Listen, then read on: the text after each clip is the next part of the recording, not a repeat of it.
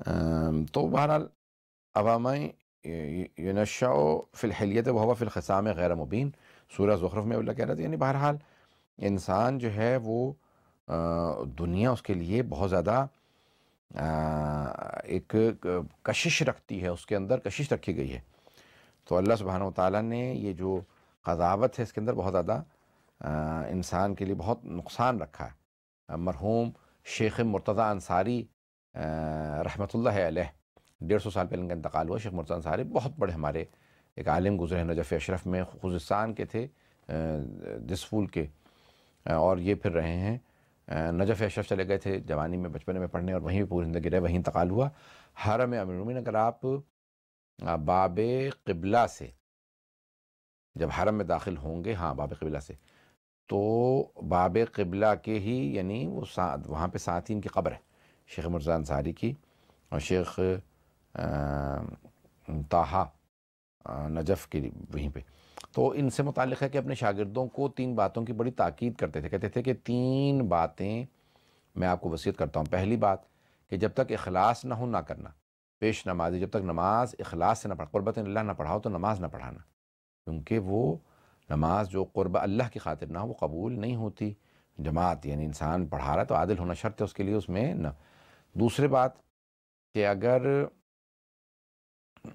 جس میں انسان کے قصد قربت ہو تو کر لے، دوسری بات جس میں قصد قربت ہو نہ ہو اسے نہ کرو، یعنی قربت اللہ بھی حتی الامکان ایوائڈ کرو، یعنی کسی اور کو دے دو کہ بھی آپ کر لیں گے، قصد قربت ہو نہ ہو، یعنی اگر نہیں ہے تو پھر تو بالکل ہی نہ کریں، قصد قربت ہے تب بھی ایوائڈ کریں کہ کوئی اور کر لے، مجبوراً اگر کوئی اور نہیں ہے اور آپ پہ واجب ہو جائے کہ پھر آپ پہ، وہ ہے قضاوت کا قاضی بنو اگر مجبوراً صرف، یعنی اگر کوئی اور موجود ہو تو پھر دوسروں کو دے دو۔ قضاوت یا اجتہاد یا تقلید کا درجہ کہ انسان جو ہے اجتہاد کر لے لیکن مرجع یا قضاوت کا رتبہ نہ لے، الا یہ کہ واجب ہو جائے انسان کے اوپر، یہ کوئی اور نہیں ہے تو پھر انسان پہ لازم واجب ہو جاتا ہے۔ تیسرا کا قصد قربت ہو نہ ہو ضرور کرو، یعنی انسان قربت اللہ یا نہ اس کو ضرور کریں، کا کیا مباحثہ، علمی بحث مباحثہ، لڑائی جھگڑا نہیں، تو میں نہیں، یعنی انسان بحث مباحثہ، علمی بحث مباحثہ ضرور کرے کہ جس میں انسان سیکھے۔ تو کہا کہ یہ قصد قربت ہو نہ ہو انسان ضرور کرے، اس سے انسان ضرور سیکھتا ہے، تو قصد قربت نہ بھی ہو۔ تو بہرحال روایات بہت زیادہ ہیں۔ نہج البلاغہ میں مولا امیر علیہ السلام فرماتے ہیں کلمات قصار کے اندر، وحفت الجنت بالمکارہ وحفت النار بالشہوات، اللہ نے جنت کو اللہ دیتا ہے سجایا مکارہ، یعنی انسان چیزوں سے دوری اختیار کرے، کراہت اختیار کرے کہ میں یہ نہ کروں وہ نہ کروں، تو اب انسان جنت میں پہنچتا ہے،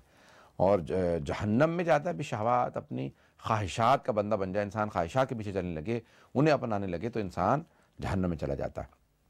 ایک روایت میں ہے کہ شیطان نے اللہ سبحانہ تعالیٰ سے کہا جب جنت دیکھی تو کہا پروردگارا کون اس جنت میں آنا پسند نہیں کرے گا، تو نے جنت اتنی خوبصورت بنائی ہے، ایسی جنت بنائی ہے، اتنی نعمتیں رکھی ہیں، کون آنا پسند نہیں کرے گا؟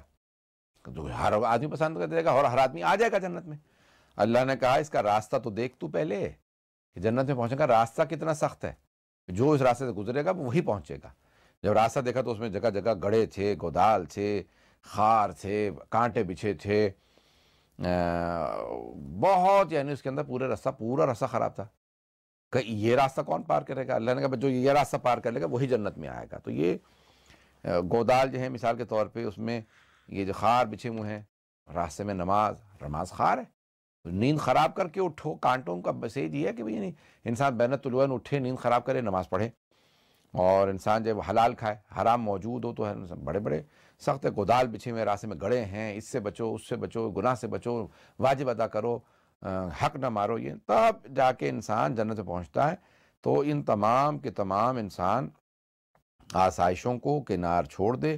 تب انسان جہنم سے بچتا ہے۔ پوری زندگی ایک عمر جو ہے انسان گزارنی پڑتی ہے، شکنجے کرنے پڑتے ہیں، اپنے نفس کو جو ہے انسان شکنجے میں ڈالے، سختیوں میں ڈالے، صاف ستھرا کرے، جوئے سے بچے، شراب سے بچے، زنا سے بچے، اتنے گناہ حرام خوری سے بچے،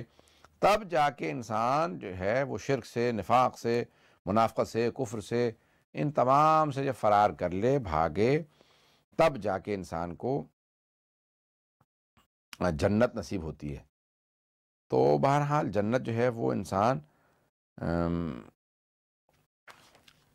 اگر آسانی سے مل جاتی ہوتی تو انسان، ہر آدمی جنت میں چلا جاتا،